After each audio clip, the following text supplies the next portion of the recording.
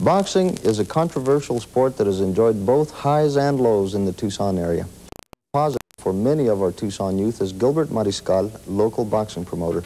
Gilbert has seen many of our local youngsters pull themselves up by the bootstraps to the grueling disciplines of boxing and is here to talk about that.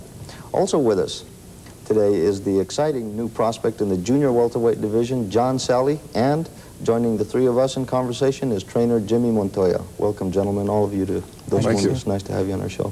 Gilbert, last time you and I talked about the boxing program, you made some interesting observations, and one of the most interesting that I thought was that you consider boxing to be an outlet for many of our Tucson kids.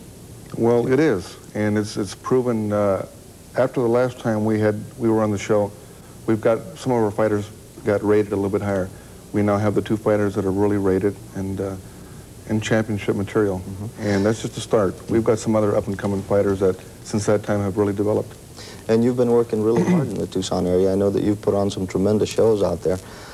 It's a hard thing to stay into. The economic support sometimes isn't there, and it's a very costly thing to do, this promotion. You were ready to throw in the towel. Yeah, after my last fight, I had the news media give me the coverage. My last fight was it.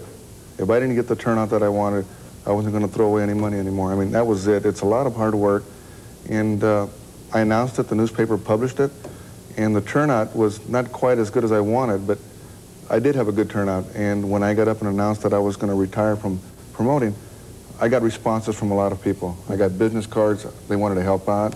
They want to donate money. Now they want to come forth and do this and that. So I know now, deep inside, that Tucson has boxing here to stay, and I'm going to continue. We're going to keep it alive. Yes. John, what does that mean to somebody like you? John Salley is a new boxer. You've been around for a little while, and you have 5 professional fights now. 5, I might say 5 knockouts in the great start. Yeah. What does news like this mean to you?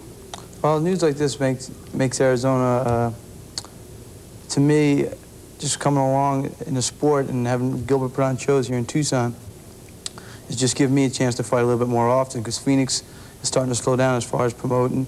They put a show on there last week that I fought on. Before that, they're not putting too many shows on up there. Gilbert's going to start throwing them maybe once a month, once every couple months. It's going to give me a chance to fight a little bit more often in the Valley. Now, Gilbert, I know that you have high hopes for John. You've been telling me about him now for the last couple of weeks, and I know that you're real excited about him. He is. John is, in a sense, like Mike Tyson is in your heavyweight division. That's what we're going to do with John. And for a lot of the people that, I put a nickname of Italian Stallion on him because he's of an Italian descent, but I guess his real nickname is Say No More, because after he gets in the ring with you, that's exactly what happens. I figure that by the end of this year, the way we're pushing him, the way they do Mike, because he's that strong, he's that dedicated, I believe that he'll have 20 knockouts before the, well, now we're getting to December. I would say more like 11 knockouts before the end of this year. Okay. So he's really going to be working hard. You're going to be fighting him. Sometimes bringing boxing back into Tucson and keeping it strong.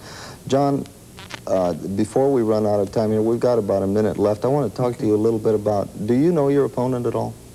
Sam Houston's his name. He's from Los Cruces, New Mexico.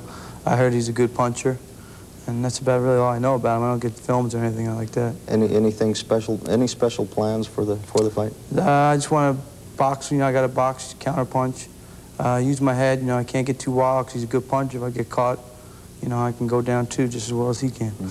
And are we making a prediction for the first round? Yeah, he's gonna fall. First round? Second round. Second round, okay.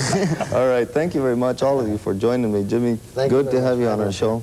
Nice to have you, John and Gilbert. Thanks again. I hope everybody comes to see the show. You bet. Junior welterweight champ, Gene Hatcher. Now, Hatcher may have lost the fight. However, look at those Hawaiian blue trunks. I mean, he stole the show. Too bad, though, he couldn't fight for himself because those trunks didn't do the job. Warren won an easy 10-round unanimous decision. And tomorrow, don't miss the opportunity at Graham Studio West to see the Valley's junior middleweight prospect, John Salley. Here, Salley puts away Martin Fernandez. Now, Salley is 8-0 with 8 knockouts. He'll try to make it 9-0 against Rocky Granello.